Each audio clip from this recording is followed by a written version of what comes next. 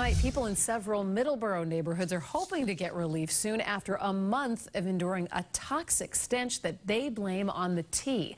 WBZ's Kath joins us now with that story. Ryan? And Lisa, people who live on West Clark Road and some areas near Elm Street told us they've complained for weeks about the smell.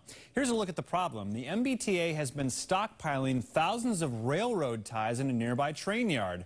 But the ties are soaked in creosote, a preservative the federal government calls a probable human carcinogen. Residents say it's been nearly impossible to spend any time outside. Just making everybody sick to the point where you can't even keep your fan in your window because it just blows all that creosote scent into the house. And it's to the point now I won't even let my grandchildren come here because I don't want them getting sick. Today we saw trucks beginning to haul the ties out of the yard, and the tea is actually promising to have all 18,000 gone in 2 weeks. But residents are still concerned because they don't know where the ties are being moved to or if the chemical leached into the ground. Residents tell us they're hoping to have MassDOT test the groundwater just to be safe. No word yet on whether that's in the works. Lisa? All right, thank you, Ryan.